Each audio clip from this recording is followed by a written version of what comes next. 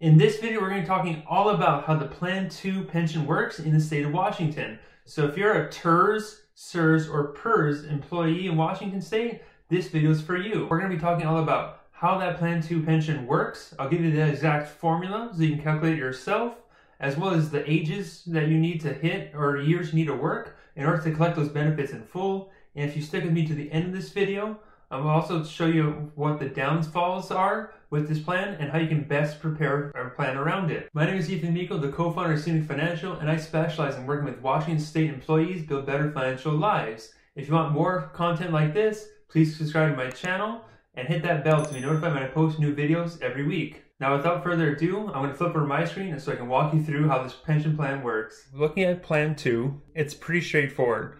So it's what we call a defined benefit plan. So the way this one works is you're going to get 2% for every single year that you work for the school district or any public employer that you're on Plan 2 with. So it's 2% for every single year you work with them. Now these years are full service credit years. So if you're in a part-time contract, you probably only got half a year or something like that. The important thing to know with this one is they don't cap the number of years that you work. Unlike in Plan 1 where they capped you off at 30 years, this one there is no cap. So if you want to work 35 or 40 years, you'll get full pension credits for those years worked. So as an example, if you worked 10 years in the Plan 2 system, you'd be entitled to 20%. If you work 30 years, it's 60%. And this is going to be guaranteed for the rest of your life. Now, what are those percentages based on?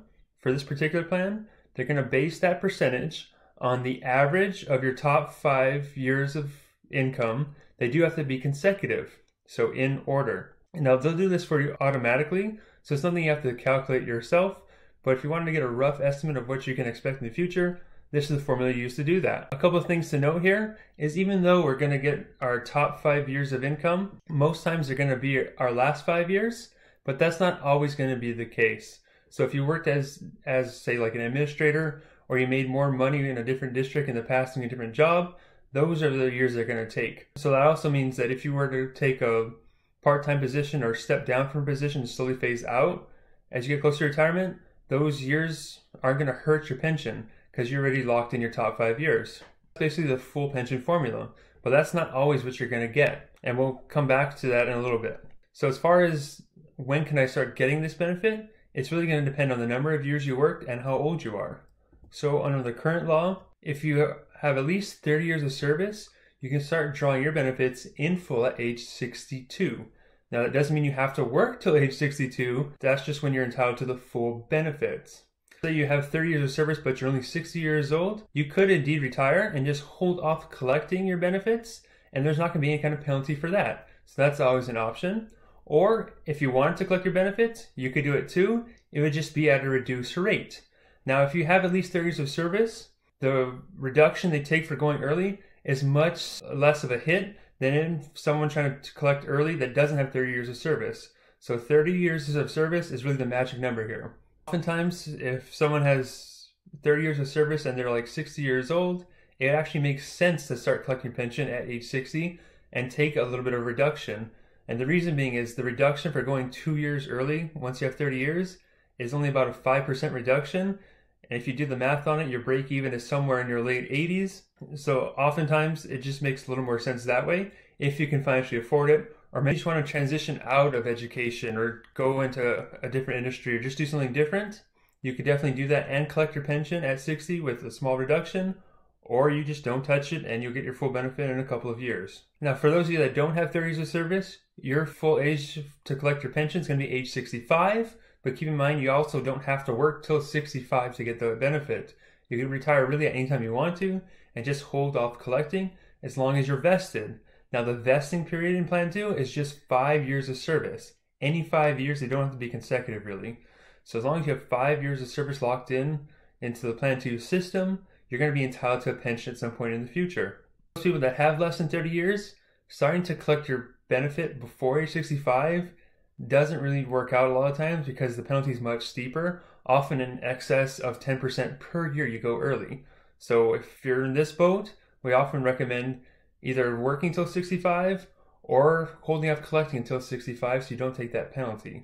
One extra note though As it currently stands, if you're hired after May 1st of 2013, your full retirement age is going to be age 65, regardless of the number of years worked. So if you're hired after that date, it doesn't matter how many years you work, whether you work 30 years, 35 years, or 40 years, you have to be at least 65 to be entitled to your full benefit. So the rules really aren't favorable for those new hires. However, there is some legislation pending that seeks to change that, and when that comes through, I'll be sure to make a video and let everybody know about that. Plan 2 is funded from both your employer and yourself. Say about 7% as of the recording of this video into your plan. The state can increase that, and they usually do every couple of years. So over time, you might have to pay more and more money into this plan. However, I really still think it's a good deal because you're going to get a guaranteed paycheck for the rest of your life. And you don't have to worry about the stock market or investing or any of that kind of trouble. And it's just really easy living when you have a guaranteed paycheck coming in. So I'm really a big fan of the way Plan 2 works. So Plan 2 also comes with a cost of living adjustment. Now this doesn't really affect you until you actually go into retirement and start collecting it. But just know that over the years, they are going to increase your pension payout between 0 and 3%. It's really not going to be a raise. It's just really meant to keep up with inflation. So don't expect to really make any extra money off of that. Now, earlier I mentioned that full benefit formula up here in the bold isn't what most people are going to get. And that's because there are survivorship options that you can also take as well. So that formula up top is what they call the full benefit formula. And really it's attached to your life only. So as soon as you pass away, your pension is gone. So if you're going to retire and you have a spouse that you want to pass the pension on to, you're not going to take that option there.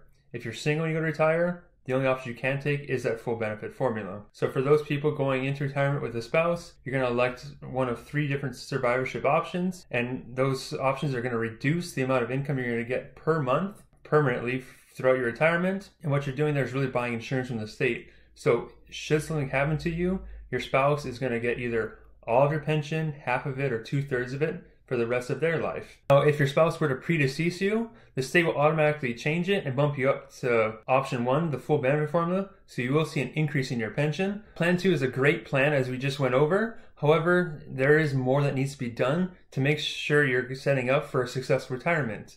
Some of the downfalls that we see in Plan 2 is because it's a guaranteed paycheck, there is no savings component to it. So should something come up and you need additional funds in retirement, this plan doesn't support that. It's just a fixed paycheck, which is nice for that security and consistency of income. But when things come up in the future, which we know they will, there's no extra money to draw off of. Or say you wanted to retire early and you needed to get by for a couple of years so you don't have to dip into this pension. If you don't have any retirement savings saved up, that's probably not going to be an option.